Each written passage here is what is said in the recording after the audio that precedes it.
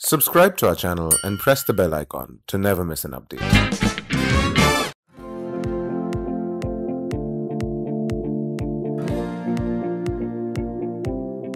What is management? You ultimately manage what? You manage people, you manage things for what? For development, right? And to be able to do that, I think your understanding of what your basic idea of appreciation must be there in place. If you're not able to appreciate what people are, appreciate what art is, appreciate what music is, so then I don't think you're going to be a successful business leader. When you say management, it only doesn't mean studying. The tact of life is what you need to actually achieve in life. And when you understand how life is, then I don't think studies or sport or whatever it may be is much of a big deal to handle. Liberal arts has, it actually nurtures a personality in such a way that I think just education cannot do that. Giving education importance is giving it priority is very, very ideal for any human being, because education is the key to success in the end. What happens is, if you have a very liberal and arty way of approaching things, you are a good problem solver, and it's been proved. When you come to a B school, there are obviously people from different walks of life, different cultures, and with different mindsets. So team ultimately is all about understanding each other, working together in order to get the perfect output aligned with your organizational goal. So in dance, we don't just show one particular performance or one particular aspect. There are several things that we portray through dance, be it any social cause, be it any story that you want to depict.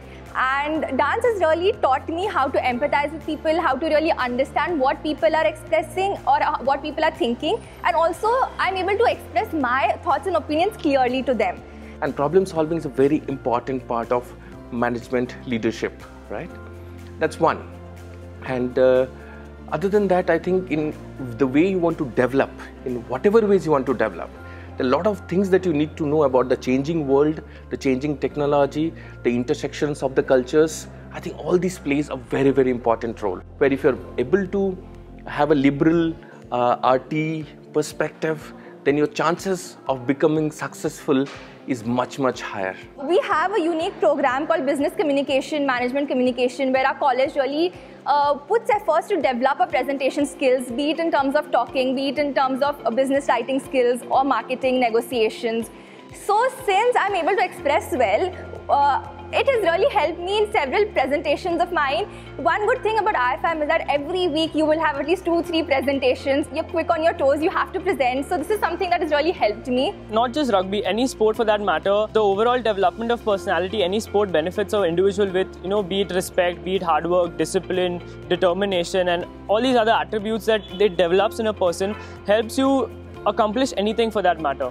B school has been very competitive, but when you participate at such a high level, and especially rugby where your body and your mind work together, to achieve one goal, if you have the temperament of competing against countries like Japan, China, Singapore when you play for India, I really am blessed to have that experience which is helping me out here. Artists are experimental, they try out, they're expressive, right? Sports person have a quality of dealing with failures. Now that's something is an extraordinary capacity in today's times. These extraordinary qualities, they play a very, very important role in management education and being leaders of tomorrow. After graduating, after pursuing my PGD in finance, I'm pretty sure I'll be working in the corporate for 2-3 years. But down the line, I am really wishing to start and create a platform wherein I can, give exposure to all the raw talent that our India has. I've also been a YouTuber for some time, and I know there's lots of people who have the talent, but they don't get the exposure. So in order to how to manage the finances, be it marketing, and create a platform wherein you not just connect all the bloggers and the actresses and models, but also say the caterers. When you go for shoots, or there are people who are travel bloggers, so they can really find beautiful sites just in and around your city. You don't really need beautiful sets. So you just create a platform where you connect the right people and help create something really beautiful. After my MBA, joining an MNC would be an ideal situation. I'd probably start a club of my own. After 2 or 3 years of work experience at somewhere, having that financial capabilities, the backup, having the financial power to, take such decisions where I can actually follow my passion and have my corporate life. I'd want to have a own club of mine, which would probably compete at higher levels than I have. so my passion doesn't die. Well, I think life is about managing things. Life is about designing things, right? You design your life, you manage your life, right? If you have your basics in place, no matter what you are, like whatever you excel at, you are much better in trying to develop it, to make sense of it in real life, trying to maneuver through the changes, right?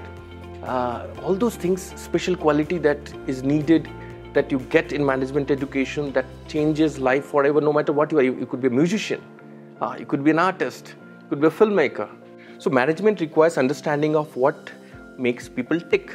If management is what Gary Hamel had called the technology of human accomplishment, then managers need to know how people think and act.